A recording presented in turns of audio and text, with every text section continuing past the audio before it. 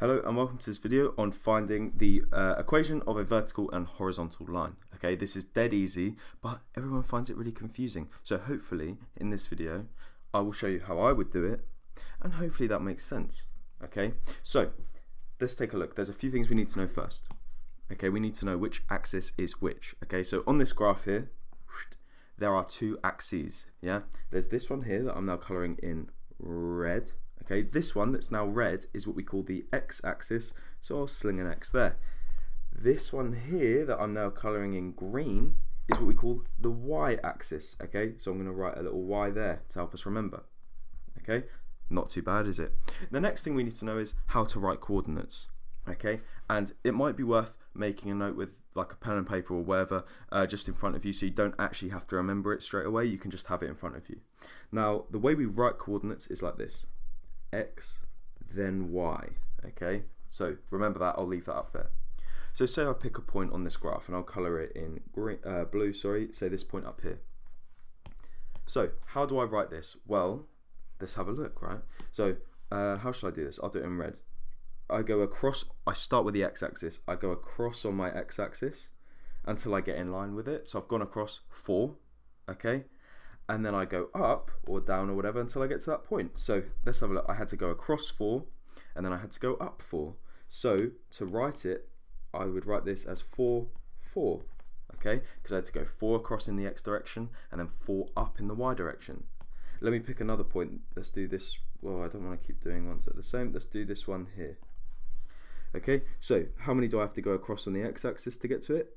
4. And then how many down do I have to go this time? Well, I have to go down to -3. So to write this as coordinates, I say I went across 4 in the x direction and then I went down to -3 in my y direction. Okay, making sense so far? Let's do one more and let's pick this one over here. Okay, so again, starting in the x-axis, we always start from 0, which is this middle point here.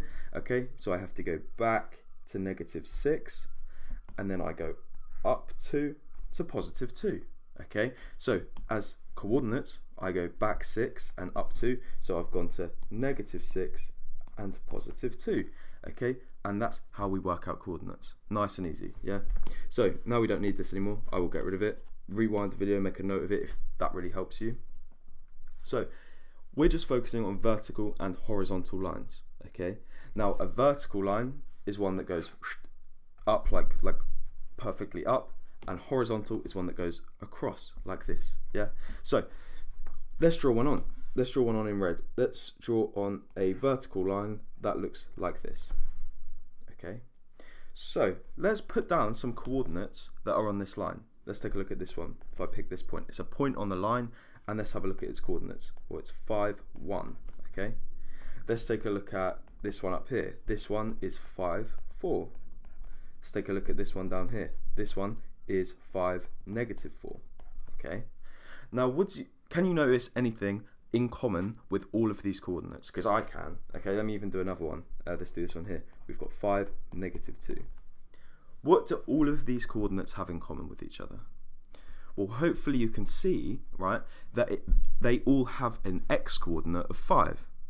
Now, because they have all have an x coordinate of 5, we could describe the line as x equals 5, because no matter which point I pick on that line, the x coordinate is going to be 5, right? So I could call this line x equals 5. And that is the equation of that line. That's how easy it is, yeah? Now there's a rule as well, okay, because in maths there's usually a rule. And if you have a vertical line like this, okay, I'll draw it over here. You can see the blue one. That always has an equation, yeah, that looks like x equals some number, right? So that's an x equals line. And in this case, the red line is x equals 5. Let's take a look at another example. Again, it's probably worth writing this down, yeah?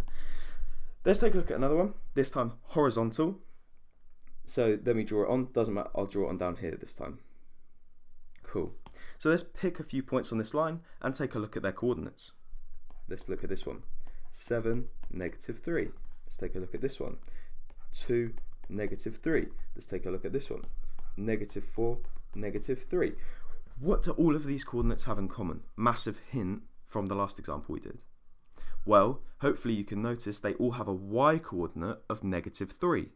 So we could describe this line as y equals -3, because all of the y coordinates on this line are -3. Okay, and there is something else as well. It crosses through my y-axis. Remember, this one here is my y-axis. It crosses through my y-axis at -3 as well, and that was the same for the x one too.